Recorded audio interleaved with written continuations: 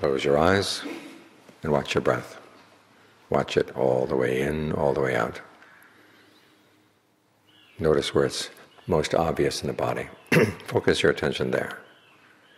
And then ask yourself if it's comfortable. You can try longer breathing, shorter breathing, fast, slow, heavy, light, deep, shallow. Experiment for a while to see what breathing feels good for the body right now. You're trying to develop your awareness here in the present moment, because the present moment is where you're building your life. It comes out of your intentions.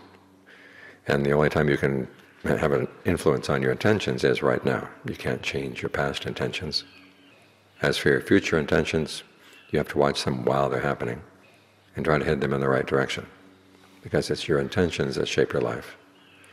And the intentions that lead to the actions that will become your true treasures. We live in this world and we try to amass wealth of various kinds, wealth in terms of knowledge, wealth in terms of material things, wealth in terms of our status. And we can shore things up for a while, but then these things tend to fall apart. And what do we have then? Well, we have the goodness or badness of our actions to fall back on. And bad actions aren't anything you want to fall back on, because they don't support you. They're like big holes in the floor. You step through them and you don't know where you're going to go. Like a game of chutes and ladders. But if you have good actions to fall back on, then they support you, to make sure you don't fall in this lifetime and in future lifetimes. Just now we had a ceremony for someone who passed away. I looked at his age. He's a year or two younger than I am. Keeps reminding you that we don't know when we're going to go. It's not the case that the older people all go first and then the younger people. Sometimes the younger people go first. Your age is no guarantee. So what do you have as your guarantee? That will carry you through even when you have to leave this body. Well, your good actions. And so make sure your mind is in good shape. And this is why we meditate, because good actions come out of a good mind. Your mind is in good shape, then you are mindful and you're alert. These are qualities we develop as we stay with the breath. You keep the breath in mind, and then you watch the breath, and you watch your mind to make sure that it stays with the breath. And then you develop a quality called ardency, which means you try to do this well. As soon as you detect that the mind is wandering off, you bring it right back. Wanders off again, bring it right back again. Show him who's in charge.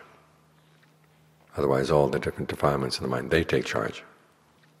They come and they whisper and say, why didn't you do this? Why didn't you do that? And if you're not really mindful, you just go with whatever occurs to the mind, thinking that it's you in there talking.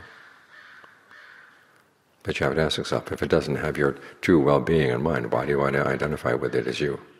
Just say there are these voices in the mind, and some of them are good and some of them are not. So you sort through them and follow only the voices that tell you to do things that will be to your long-term welfare and happiness.